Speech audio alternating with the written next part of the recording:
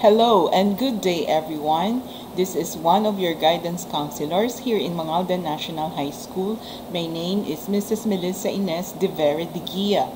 With the support of our guidance coordinator 3 and the office head, Madam Maria Amor Vena Evangelista Biagtan, and the help of our administrative aides, Madam Evangeline Malanom and Madam Justine Therese A. Zamora. This is another lecture discussion on our continuing Day 2 of our Child Protection Program and Anti-Bullying Campaign Program 2023. So my topic this day is Kindness Part 3. If you have already watched, Part 1 is on kindness in general. Part 2 is on kindness, specifically on saying thank you or the gratitude webinar. And today we are going to have part 3, which is saying sorry and how to forgive. Okay, let's go on to the first slide. Let's define first what is sorry. According to Wikipedia, there are two definitions of what the word sorry means, spelled S-O-R-R-Y. Number 1, it is a feeling of distress, especially through sympathy with someone else's misfortune. Like when we say, I was sorry to hear about what happened to your family. So you are sympathizing, you are in distress because of the misfortune experienced by another person. The second definition of sorry is feeling regret, or you are penitent of what you did wrong, or when you hurt someone through probably your words or actions. Like for example, we use that word to mean he said he was sorry he had upset me. Okay, so today's discussion is mainly focused on the second sorry. But to give you an example of the difference between the two, we'll have the next slide. Love means never having to say you are sorry. There was this 1970s movie entitled Love Story. It was starring the late Ryan O'Neal, and the female protagonist is Ali McGraw. And this movie, Love Story, is a 1970 American romantic drama film written by Eric Segal, who was also the author of the best-selling 1970 novel of the same title. There was a scene there where the female lead had cancer and was telling the male lead, who's gonna cook your breakfast? Who's gonna clean the oven? Who's gonna clean the toilet? And she broke down and said, I'm sorry, I can't be with you anymore. And the male protagonist lead said, no, don't say sorry, because love means never having to say you're sorry. Love means never having to say you're sorry is what comforted the female lead. Okay? And this is an example of the definition number 1. That is, we are sorry for the misfortune of others. The next one, next slide, means love means saying sorry. That is the second example. It's the kindest thing we can do and we can offer when we hurt someone intentionally or unintentionally. We tell the person you're sorry for what you did, even if it wasn't on purpose, even if we didn't mean it, nabigla lang tayo, nabitawan natin ng isang salita na hindi muna nag-isip, or nakasampal tayo ng ating kamag-anak o kaibigan, or we were able to do and say things that we never really meant to do or say. Number 2, love means saying sorry. We own what you did without trying to explain it away. It takes away from an apology if you follow up with an excuse or an explanation to why you did what you did. Let them know you regret it. So say just sorry, period. Wala nang kasi, wala nang but. Kasi nagja-justify ka lang ng iyong apology. And that is not sincere. Next slide, please. Love means saying sorry. It's the kindest thing we can do when we hurt someone intentionally or unintentionally. And some sorries are just words. Like we have from English as a second language.com. There are so many words or sentences that will express the word I'm sorry. Excuse me. Ever so sorry. I had that wrong. I owe you an apology. I take full responsibility. I wanted to tell you that I'm sorry. I'd like to apologize. My apologies. Or how stupid and careless or thoughtless of me. I apologize. I hope you can forgive me. I sincerely apologize. I want to apologize. I was wrong on that. I'm so very terribly sorry. My fault. My bad. Bro, I'm sorry. Some say it professionally. Okay? How to say sorry professionally? We say, sorry about that. It was my fault. My apologies for, what were you apologizing for? I apologize for, I love you, and this is, I owe you an apology. I was wrong on that. I sincerely apologize. I understand that X has caused Y, etc. I should have. I shouldn't have. Please excuse my ignorance. I take full responsibility. That was wrong of me. Please accept my warm apologies or sincere apologies. It truly, really, sincerely, I truly, really, sincerely regret. Okay. But those are just words. Okay. If we owe someone an apology, how do we make things right? Okay. These are the 8 tips on how to say sorry or how to apologize sincerely. Number 1, understand why you are apologizing. To make a good apology, you want to first have a good understanding of where you went wrong. Regret is a key element of effective apologies. But you'll probably find it difficult to express sincere regret when you don't know what you regret doing. So ano ba talaga yung ginawa mo? Tapos talaga bang kasalanan mo? And then you express pagsisisi, no? Na pinagsisisihan ko, I regret it. Kaya nagiging sincere ang apology when we recognize that we were in the wrong. Next slide, please. Another one is start with I'm sorry, period. No? Apologies that contain qualifiers or justifications typically won't get the job done. Hint, following I'm sorry with but is never the way to go. I'm sorry, kaya lang ikaw kasi, nanisi ka pa. Okay? When you rationalize your actions, you're essentially passing the blame to another person. This sends the message that you don't think you did anything wrong and gives your apology a ring of superficiality.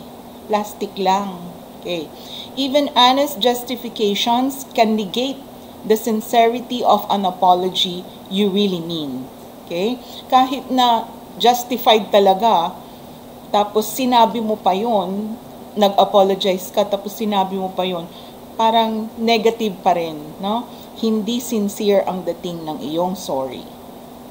Next. Number 3, you take responsibility for your actions.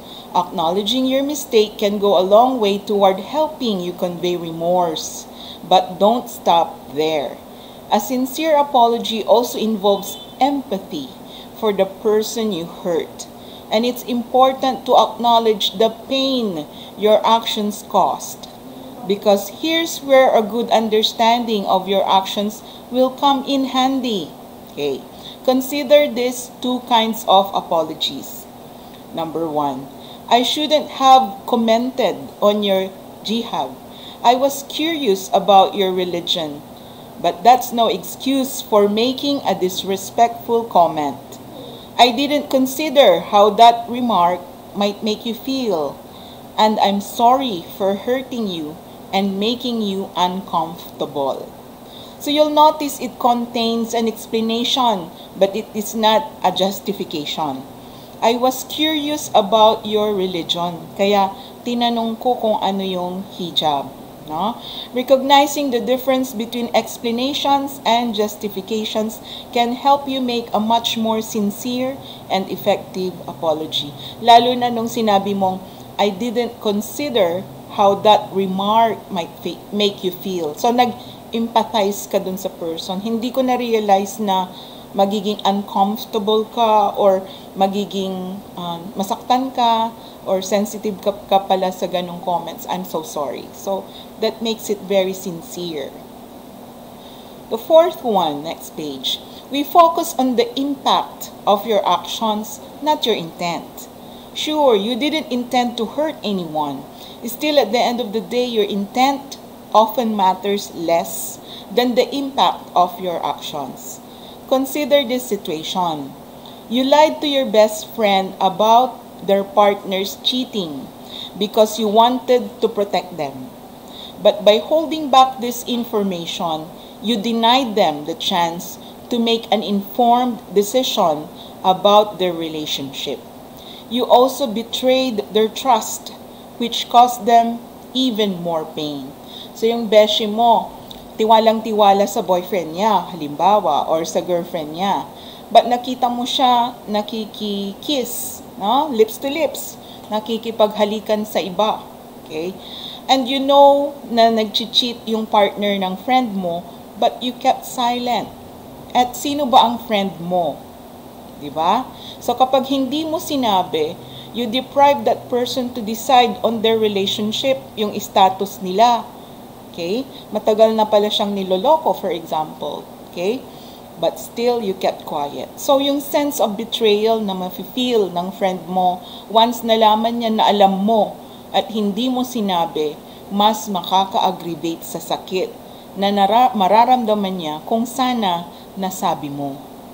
When you apologize, you might mention you only wanted to protect them, but you'll want to follow up this explanation by acknowledging that your dishonesty ended up doing the exact opposite. So, nakipag-break siya at nakipag-break din siya sa'yo as friend niya kasi you betrayed their trust. Your apology should center on the pain you caused them, not the good intentions behind your actions. Okay? Ayaw mo silang masaktan, but in the end, yung silence mo betrayed their trust in you. Okay, next. Number 5, take step to make amends. O, diba kapag nakagawa tayo ng masama sa kapwa natin, we make things sa pag-sorry natin, gagawa tayo ng bagay na makakapagpalubag loob. Okay? Effective apologies involves an effort to begin repairing the situation. Sometimes reparative behavior is pretty clear, such as, example, if you borrowed your sister's clothes without asking permission and got it filthy inside and out, your apology might involve paying to have it cleaned or replaced. Okay? Sorry, hindi ko na ipaalam sa'yo yung blouse mo. O, ito, palitan ko na lang. Sorry talaga. No? Or, if you trusted or if you rushed through a work assignment and gave your teacher a report containing incorrect information, you might commit to staying late to fix your mistakes or returning back with a more detailed report still on time. Sorry po, teacher. I forgot. Na fake news pala yung pinagkuhanan ko. Papalitan ko po, i-return ko kaagad. Okay? So, things like that. Other times, you might need to ask, what can I do to make things right? Then show them you truly regret your actions by doing what they ask. Okay? So, kung hindi mo talaga maalo, paano ba ako makaka-make up for what I did? No? How should I make things right? How should I bring back our relationship back to its footing? So, tingnan natin kung reasonable yung kanilang demand, we can grant it. No? Next, Number 6, don't overdo it. Generally speaking, the apology should fit the mistake. Excessive reparations or behavior that goes above and beyond what they ask of you might help ease your guilt, but it won't necessarily have any benefits for the person you wronged. Okay, it might even lead them to doubt your sincerity. After all, you didn't listen to their request. For example, say someone stole your friend's bike when you borrowed it. Hiniram mo, tapos yung friend mo hiniram din sa'yo, pinahiram mo din, and then nawala niya. And left it unlocked kasi. Okay, so they send you a link to a second-hand version of the same bike and ask you to purchase it as a replacement. So, ikaw yung responsible for it. Sabi, ito yung klaseng bike na gusto namin. Ganitong-ganito yung nawala, ganitong-ganito yung gusto naming replacement. Pero anong ginawa mo? Instead, you choose an entirely different and much more expensive new model in an effort to convey how truly sorry you are. When you give them the new bike, they don't attempt to hide their disappointment and annoyance. Kasi lumihis ka sa dapat mong ibabayad na sila ang may request. Parang hindi mo na nga na-take responsibility yung pag-aari nila na hiniram mo, nung pang pagpapalitan mo, hindi mo pa rin in-honor yung gusto nila. So you overdid it. Okay? So your apology might not mean that much to them. Okay. 7. Ask for forgiveness. Simple lang, di ba? Requesting forgiveness is an important part of the apology because it gives the person you wronged some agency in the situation. In other words, asking for forgiveness tells them you don't assume they'll automatically forgive you. The process of forgiveness can take time, and you may need to do some work like making amends and addressing problematic behaviors in order to earn it. Don't forget the importance of self-forgiveness along the way. So later on in this chapter, I will give you pointers on how to forgive naman. But for those bullies out there who want to say sorry, ito yon. Keep in mind that forgiveness isn't guaranteed, no matter how sincere your apology or your sorry is.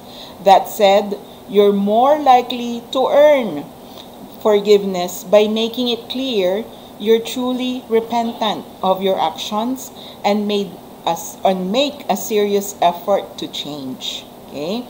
So dun siguro bunga yung iyong sorry, mafo-forgive ka kung sincere at especially na ito ay importante para sa iyo. Okay? At para sa kautangan mo, if ever. Number 8, the last one, know when you shouldn't apologize. Apologies can heal damage in relationships after mistakes or thoughtless behavior. But apologizing when you did nothing wrong simply to prevent conflict can affect your sense of self-worth and ultimately damage you. Parang minsan yung away magkakaibigan, sige, sorry na, sige, kasalanan ko na lahat. So, sorry na. Parang ganon. Para lang you avoid the conflict. But, the conflict wasn't resolved. No? Yung issue, hindi na resolved, hindi na solusyonan. So, it stays there. Okay? So, the hurt will fester and the trust that's broken might not be repaired again. Here's something to consider. If a friend, partner, or family member regularly expects you to take the blame for things you didn't do, they aren't accepting responsibility for their mistakes or making amends for their wrongs. Kung palagi mong pinagtatakpan ang isang kapamilya, kaibigan, or very close beshi or partner para lang matakpan yung kanilang pagkukulang, you will never correct their mistakes. You are perpetuating their mistakes. You might think offering the first apology will encourage them to do the same, but it's still best to avoid accepting blame when you aren't at fault. One situation where you have nothing to apologize for rejecting someone romantically. In fact, research trusted source suggests that apologizing when you reject someone may make them feel worse. Okay? So, sa mga nanliligaw o nililigawan, no? Kung hindi nyo type yung taong lumiligaw, say it, no? Sabihin mo, pasensya ka na. Hindi ikaw ang gusto kong lalaki. Hindi ikaw ang gusto kong boyfriend, girlfriend. Diretsahan, no? Huwag niyong paasahin, huwag din kayo mag-apologize because you can't help how you feel. Dapat kung mahal ka din niya, tatanggapin niya yung decision mo because it's what you feel, no? Hindi para sa kanya. So, they won't make asa, no? They won't make hopya, no? Hoping na mag-change ka ng isip. Okay. So, a better option, be open and kind. Okay? Kindness part 3. Alright? So, better option is be open and kind. Prangkahan, straight to the point. Okay. So, the bottom line, next page. Your apology might begin with words, but it doesn't end with them. So, pwede kang sabing, I'm sorry, I apologize, sorry po. But it doesn't end there. Once you've spoken your apology, you have the opportunity to live it by reaffirming boundaries, working to reestablish trust, and examining your behavior for other opportunities to grow. Okay? So, nag-sorry ka na, sabi mo, ang kalakip ng sorry ay hindi na mauulit. Okay? So, you set a goal for yourself. Okay? Hindi na marirepeat ang same mistake. Hindi na masasabi same hurting words. Hindi na magagawa same hurting actions. And then, we reestablish the trust that was broken. And then, other things will follow. Yung opportunities for you to make up. Yung opportunities for you to make bawi. Okay? These changes, when made with sincerity, can help you earn forgiveness. But they can also help you avoid making the same mistakes again. Kasi nangako ka. Sa experience namin as guidance counselors here in Mangaldan National High School, once na may nagsabi na ng sorry, parang naiibsan yung hurt. So, nagkakaroon ng peace pact. Okay? So, meron tayong promissory note. Okay? Meron ding mga teachers, halimbawa, na nagkamali, ire-report ng mga bata, at pag nagsorry sila agad sa parents, kung nasaktan nila yung mga anak nila, na lalambot agad ang puso ng magulang. Pero kapag nagmatigas si teacher, sabi niya, ako ang tama, yung anak niyo ang mali, the more the parents will be provoked, okay, to file cases against them. So, ganun din sa mga bata. Diba? Pag nag-sorry na, peace na tayo wala na yun and then, congrats, and then shake hands, and then, at peace sila ulit. Okay. How about, next page, when the hurt was intentional, like a bullying case, how do you apologize? Let's take the most tragic and the worst probably scenario in bullying. You remember the case of Kenneth Lalata. I think this was January 15, 2019. Okay? Ewan ko kung before pandemic yun or after 2018. Okay. Nung namatay si Kenneth Lalata due to bullying, no? Namatayan tayo ng isa na grade 11 at 3 ang nakulong na grade 12. It is one of the darkest moments in the history of Mangaldan National High School. And the administration, the teachers, all your mentors, non-teaching personnel, cannot say sorry enough. Kasi we lost 4 under our care. How can you apologize for causing death? Paano ka magsosorry sa pag-cause ng kamatayan, no? Can your sorry bring back the dead to life? Pwede bang buhayin ulit ng sorry ang namatay na? Sorry won't be enough. Sorry will fall on deaf ears. Yung mga naunang teachers na nakidalamhati sa family, hindi sila pinansin, no? Sorry will not mean anything. But sorry is a good start to appease the ill feelings. And the reparation takes a long time to lessen the grief. Even now, pumupunta dito ang family every January 15 at nagtitirik sila ng kandila. Okay? We don't want the same thing to happen again in Mangaldan National High School. So please, stop bullying and make peace with yourself and your world. Gawin nating safe ang ating environment, ang workspace at ang ating learning space sa Mangaldan National High School, ang ating social media space sa ating mga gadgets. Okay? So, I leave you with one quote. Next page. An apology is the super glue of life. It can repair just about anything. This is by Lynn Johnston. And with this, I say thank you for participating and listening. Pwede muna kayong mag-break, mag-pause as I prepare the next slide for the topic, how to forgive. So kung naturuan natin ang hopefully not magiging bully at tayong mga victim, halimbawa, ay pinagsabihan ng sorry, nag-apologize ang bully sa atin. Bilang victims, how do we forgive? Okay. So, these are my references. Thank you. Okay. Alright. So, next slide would be how to forgive. Okay. So part 2, forgiveness is healing, especially forgiving yourself. Okay. When we forgive, next slide please. Next slide please. Okay.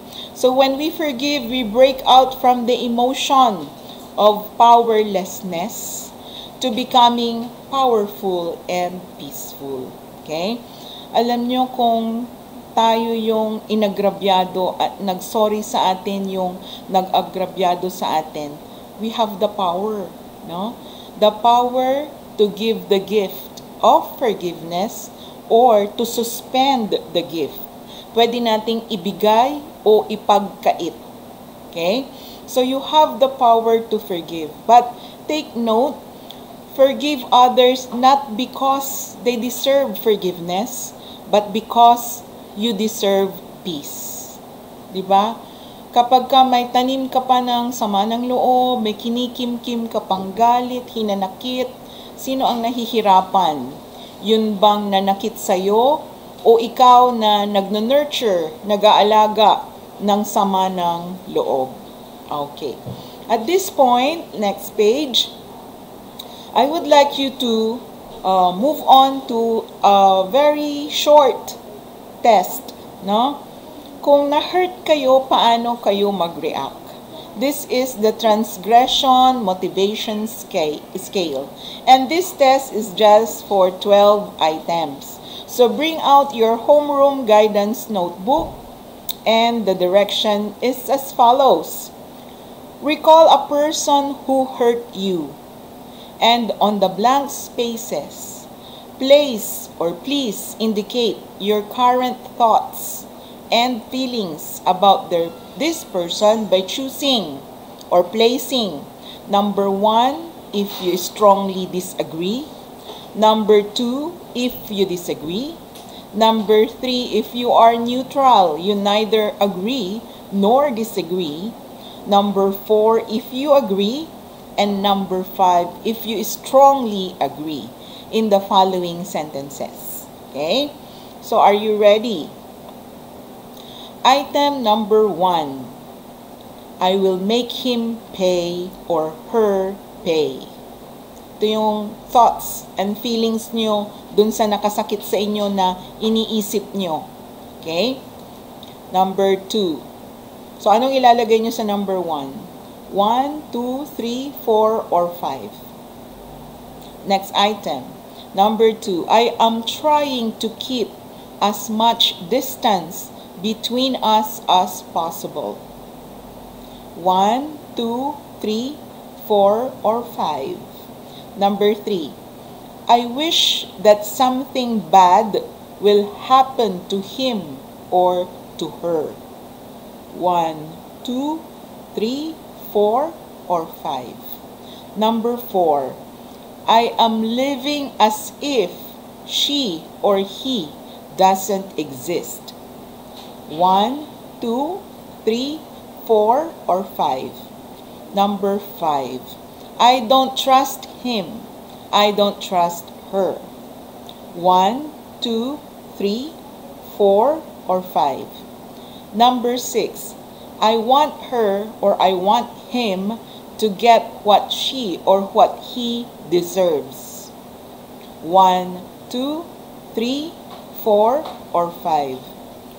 Number 7, I am finding it difficult to act warmly towards her or towards him.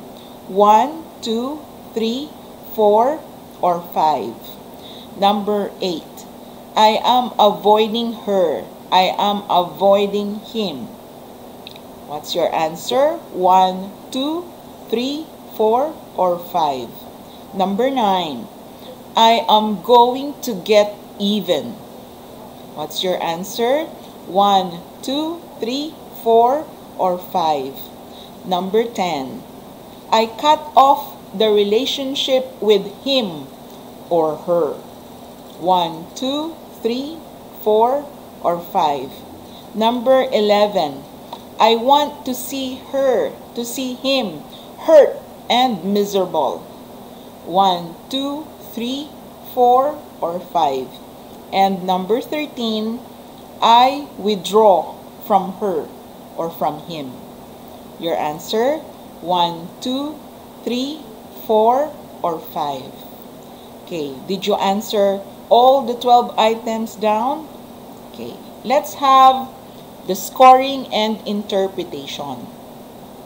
Okay, you total your scores for 7 avoidance items. That is number 2, number 4, number 5, number 7, number 8, and number 12. I-add nyo lang kung ano yung sinulat nyong score. Kung 1, 2, 3, 4, or 5.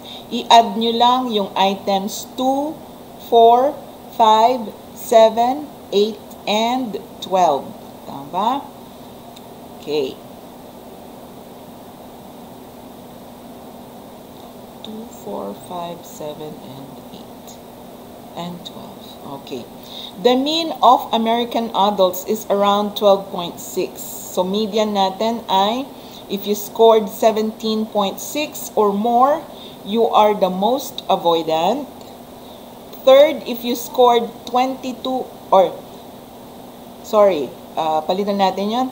The mean of American adults is around 12.6. Pag sinabi nating mean, that's the average. Okay? So, kapag average, nasa middle. If you scored 17.6 or more, you are the most avoidant third. Okay? Pangalawa kayo sa middle. If you scored 22.8 or more, you are the most avoidant 10%.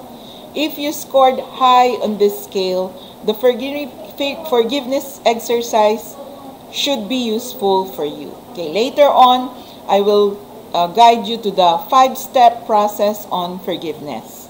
Okay? Ngayon, ito yung mga taong pag na-hurt sila ng isang tao, they avoid that person. So, kaya avoidance motivation sa inyo. Ngayon, kung kayo naman yung na-hurt, tapos kayo ay vengeful, ito yung revenge motivation. That is on 5 items, number 1, number 3, number 6, number 9, and number 11. Okay? 2, 4, 5.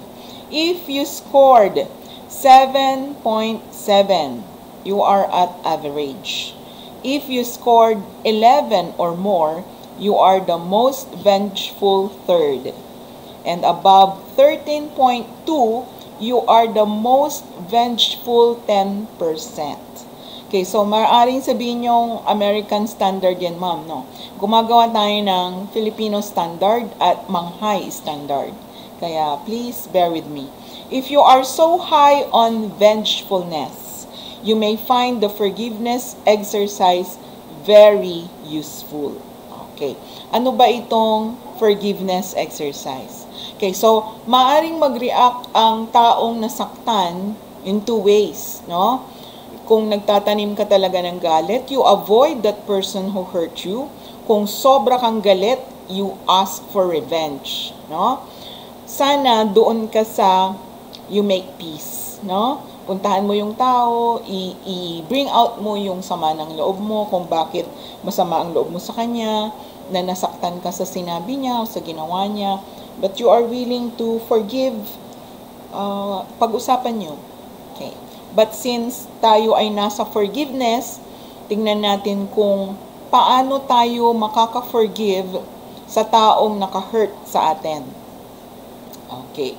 So, let's pause for some definitions, no?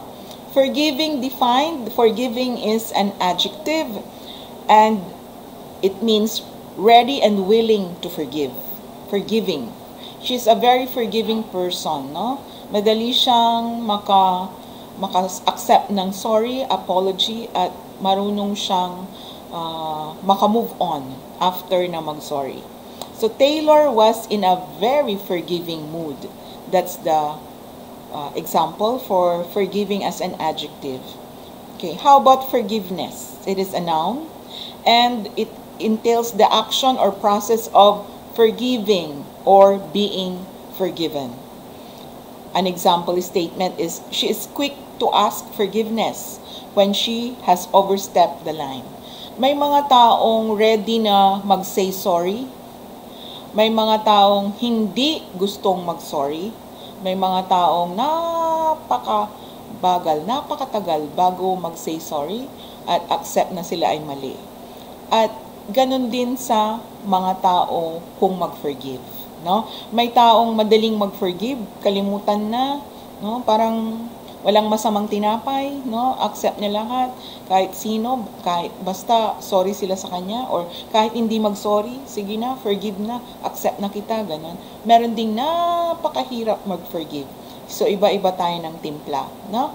Okay, tingnan natin, how do we forgive? Okay. Forgiving through the step REACH. The acronym REACH.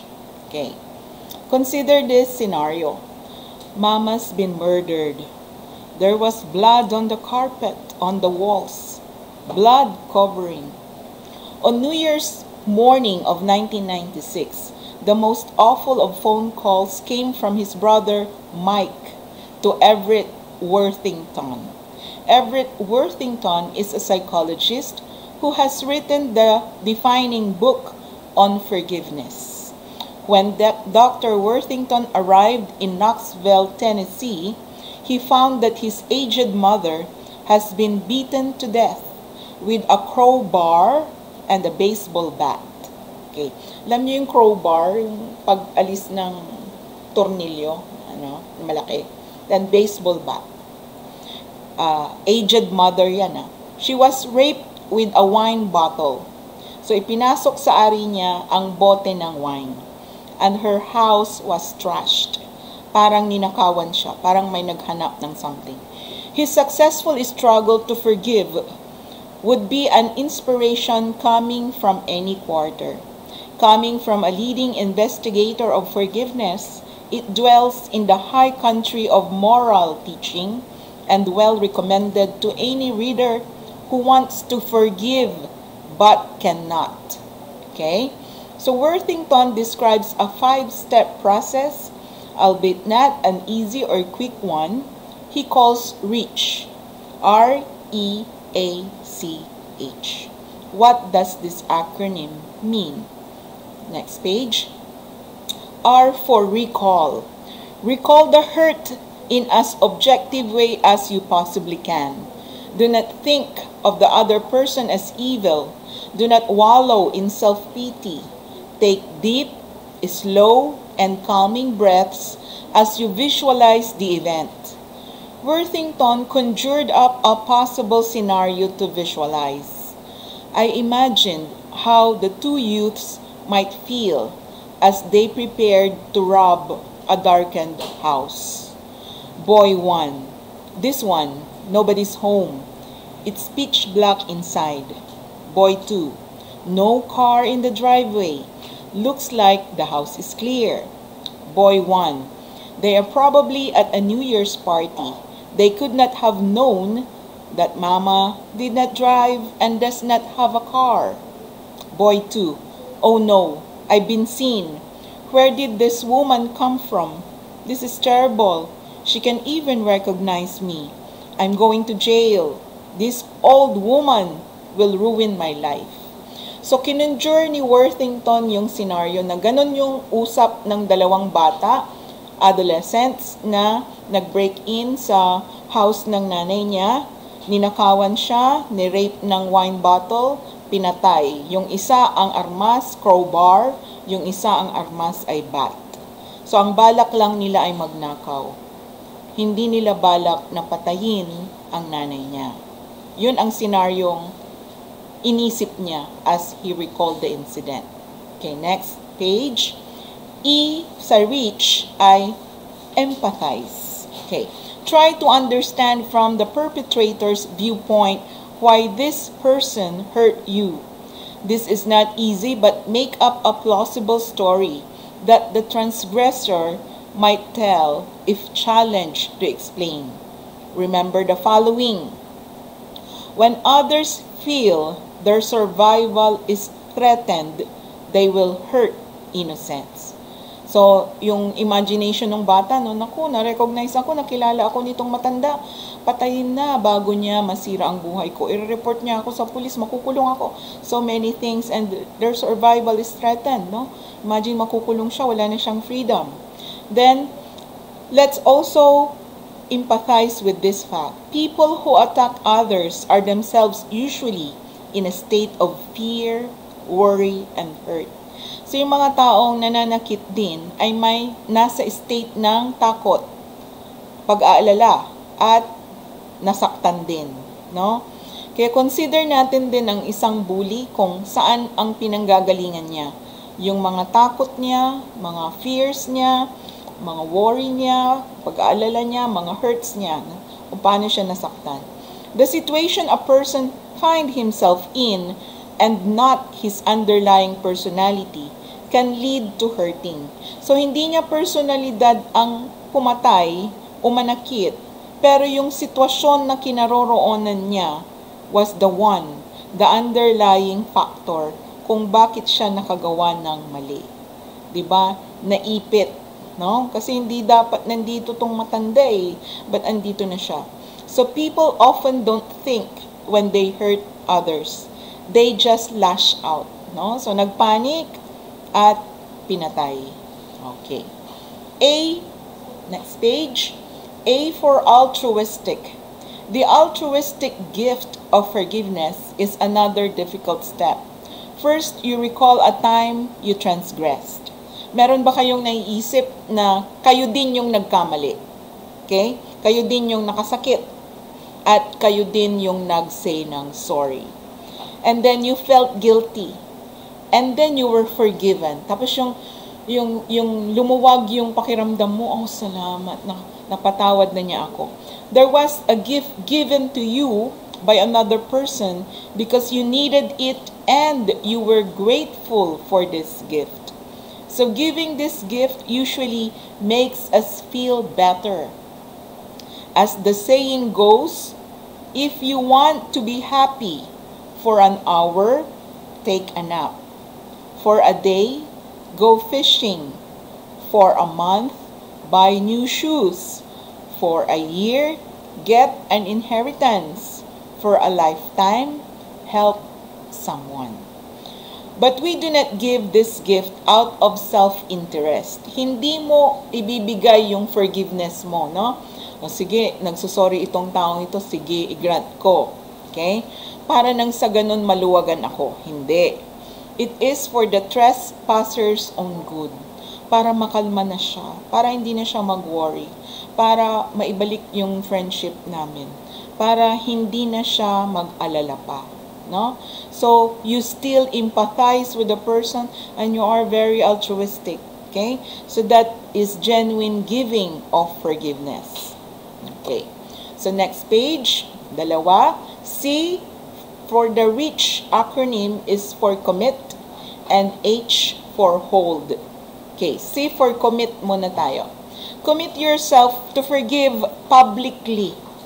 In Worthington's groups, kasi psychology siya, may group therapy sessions siya, his clients write a certificate of forgiveness. Ano ang counterpart nito sa guidance? Promissory note. No? Na ako na nakasakit ay humihingi ng tawad kay sa nagawa kong kasalanan. Kapag naulit pa muli ito, tatanggapin ko ang anumang parusang ibibigay sa akin ng punong guro. Ang principal natin ang makapagbibigay ng punishment. At dalawa lang ang klase ng punishment. Okay? Suspension and expulsion. Ngayon, sa ating pag-commit, kailangan may kontrata, certificate of forgiveness. Ako si ay nagfo-forgive na kay.